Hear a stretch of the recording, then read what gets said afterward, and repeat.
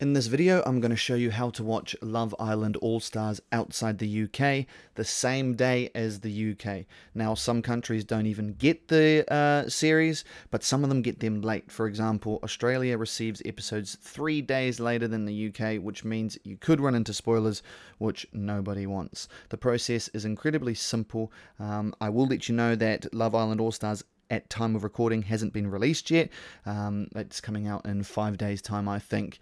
So I'm just going to use the normal Love Island on ITVX to show you how to do it. Let's get straight into it. So the very first thing you need to do is create an account with ITVX. Now I'm not going to show you how to do that in this video. In the top right there's a link to our how to make an ITVX account outside the UK video. Once you've done that, you'll probably already have a VPN, but I'll just run you through why you need a VPN.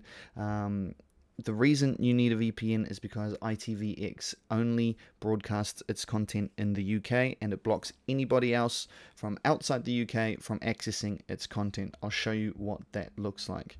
Just notice here that I am logged in the top right, and I don't have a VPN turned on. So for this example, I'll use Love Island.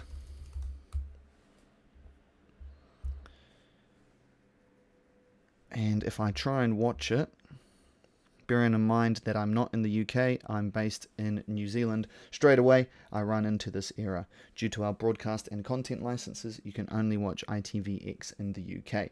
So to change that, basically you need to make ITVX think you're accessing its content from within the UK.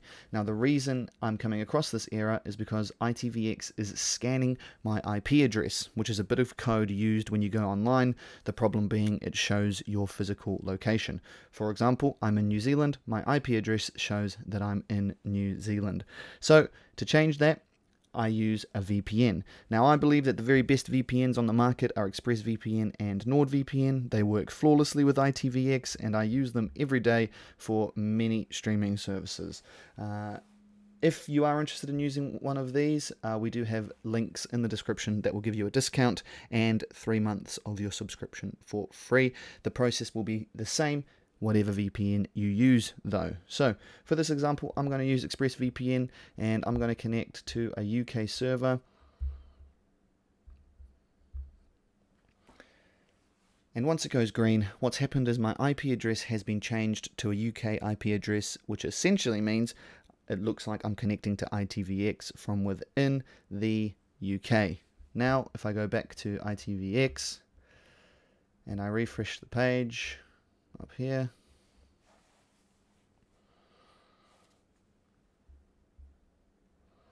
and let's try and watch it again. Already I'm no longer running into that error. I might come across recording issues where my recording software can't actually record copyrighted material on screen. We'll just have a look, but you can see that I'm no longer running into these errors.